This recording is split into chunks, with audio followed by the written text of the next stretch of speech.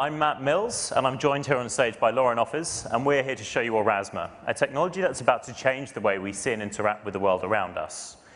Now, just 15 years ago, computers were heavy and cumbersome, and hardwired internet was the norm, not the exception. Not only that, but getting information from the internet required time and patience, and when you stepped away from your computer, you left cyberspace and will return to the real physical world. We live in a very different world today.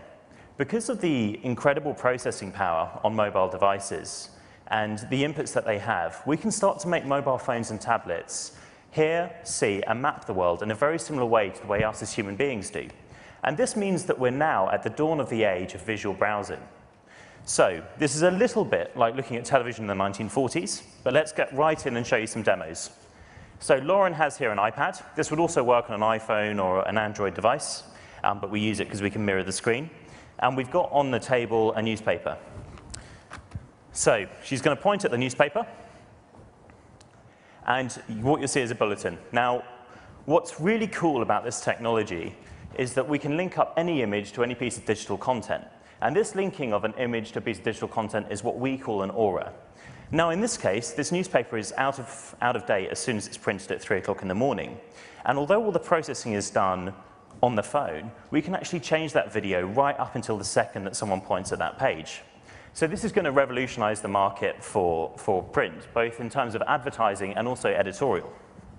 Now, what's really cool about the technology is it doesn't just detect an object, but it also knows where it is in the 3D world. So as I turn this around through 360 degrees, even through 3 dimensions, you'll see that because of the awesome processing power that we've got available to us now on phones and tablets, you can actually map it pretty well on the 3D world. You've also got a buy button, and that's a call to action. So the user can click and either be taken to a website or some sort of mobile transactional page. The important thing is, because this is all done without any trickery or QR codes or sort of watermarking or anything, we can take real-world objects. So in this case, we've got a wireless router, or router, as my American colleagues keep telling me it should be pronounced. And as you point at it, you can see that we've got the cables flying in situ to explain how you should install it. And this is a completely real wireless router that our friends at Sky gave us. So we think this is going to revolutionize the market for education as well, because what's really cool is you can go to museums and you can go to art galleries, and rather than having those naff headsets, you can just walk around and point at things. So what next? Well, we don't just map the 3D world. We also want to start inserting 3D objects into the 3D world. So we think the next step in this sort of shifting of the human-computer paradigm is to bring in really lifelike 3D interactive models. And that's why today we are launching Aurasma 3DI. So the first thing I have is a 2D building floor plan. And when I pop it on the floor, Lauren's going to point at it.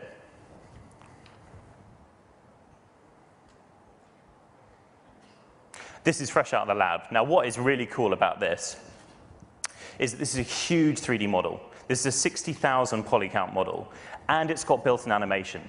So if Lauren actually taps on it, you can see that we've got animation built in. And again, because it's all got this 3D mapping, I can move the object around.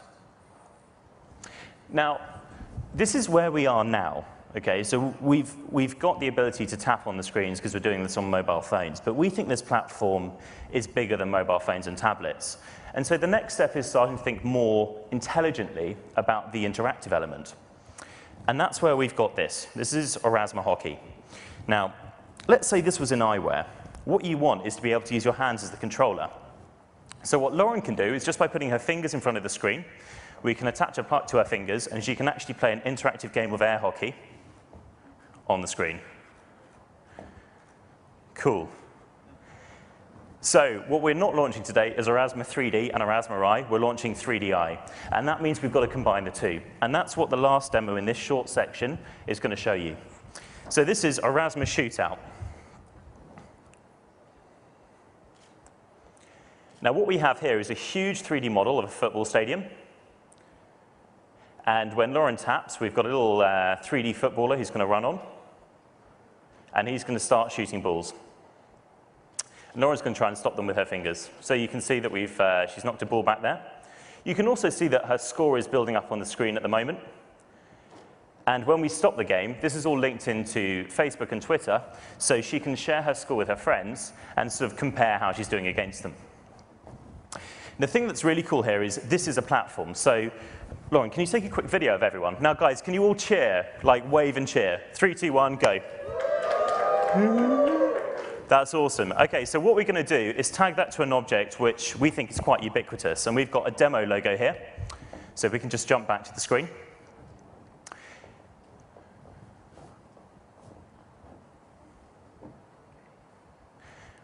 Joy of live demos. So the thing that's really cool is we've got a platform which can understand in excess of 500,000 objects on each device already. And the cool thing is you can have user-generated bits to it as well. So Lauren's going to set one up now. Now, we've run out of time, so I'm just going to finish up by saying we think this is the future of human-computer interaction, and we want to share it with everyone here. And thank you very much for your time, but I think we're up. So cheers.